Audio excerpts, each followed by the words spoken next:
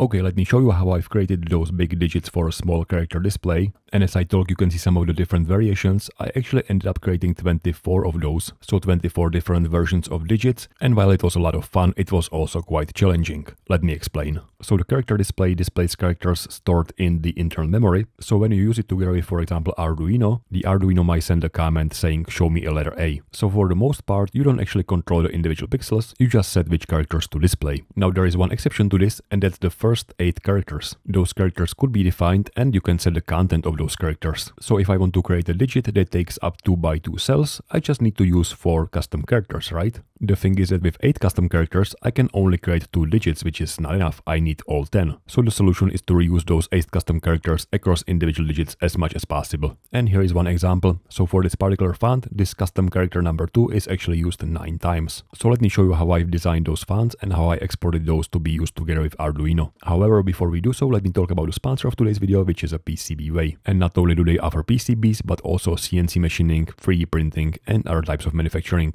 Also, if you use the link down in the description, you can get 10 PCBs for free, only paying for shipping. And with all that said, let's get back to our project. For designing the font, I have used Adobe Illustrator mainly because I know how to use it, and also because I can select the rectangular grid tool and draw something that looks like one digit for a character display, which also consists of 5 by 8 pixels. Then I can use the Live Paint Bucket tool to fill those pixels with either black or white color.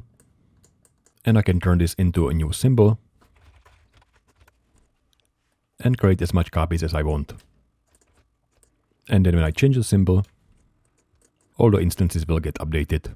So with a few more clicks, I've ended up with a template like this. And in addition to our 8 custom characters, I've also used a fully empty one and fully filled one, so I have 10 characters to choose from. And for my first font, I actually wanted to use those characters as much as possible. And while some digits are fine, like 4, 6 and 9, we definitely need more characters. So I've added the half filled one for the top and bottom and used those for the missing pieces. And almost everything looks fine except for the digit 8, which looks like the digit 0, so 2 more characters were needed, the one that is almost filled from top and almost filled from the bottom, and that should make the digit 8 different enough. So that's the first font, and I have to say that I kind of like it because of its simplicity. It's also the only font that is not using all 8 custom characters. For the next font, I've created a diagonal line on the fully filled block and use it for the digit 1. And since I like the look, I created a new one with the diagonal line on the bottom and then used those 2 across multiple digits.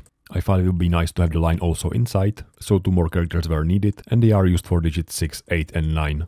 Finally, in a very similar way, I've also created a very small hole in the digit 0, and that's how another font was born.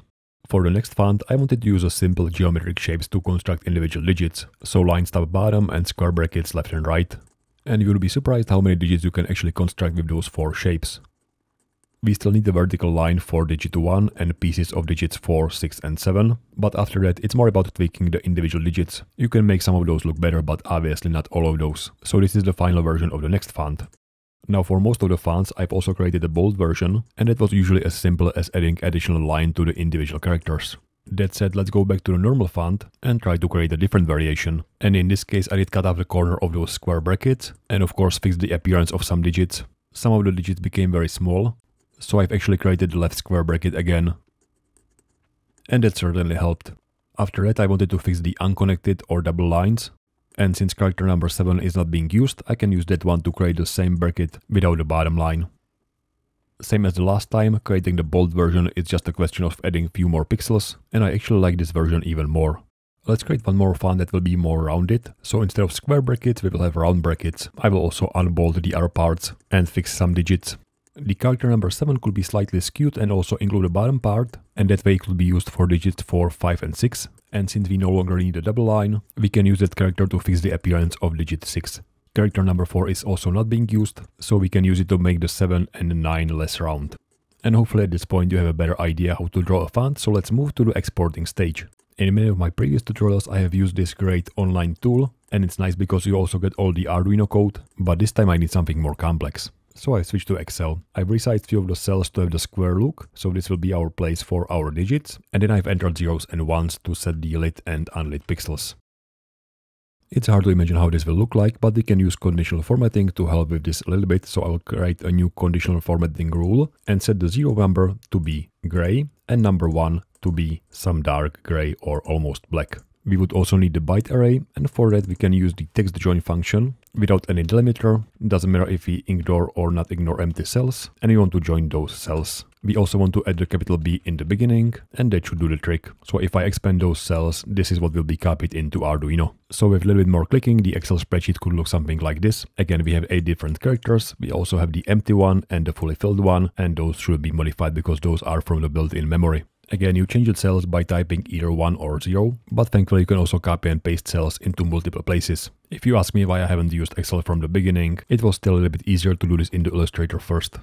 The next piece of the puzzle is putting those digits together, and for that I have a simple code. So based on the number that I type in here, it will look for this cell and place the content down here. So I will use 0, 2, 3, 1 for digit number 2 and continue like this with the other digits. When you see a hash symbol, it's because the number 254 cannot fit into the cell because it's very small. And once this piece is done, I'm generating the Arduino code down here, both for the special characters as well as for the individual pieces of those big digits. For testing the code, I'm using Wokwi, which is a free online Arduino emulator, and I've created this draw big digit function that draws a big digit made from 4 custom characters on a certain position, and then I'm calling this function inside loop function to draw 5 digits, then wait a second and draw another 5 digits. So if I restart a simulation, we should see 5 digits, wait a second, another 5 digits, and this is for the fun that we've just created. And here is the code with all 24 versions of the digits running in the emulator.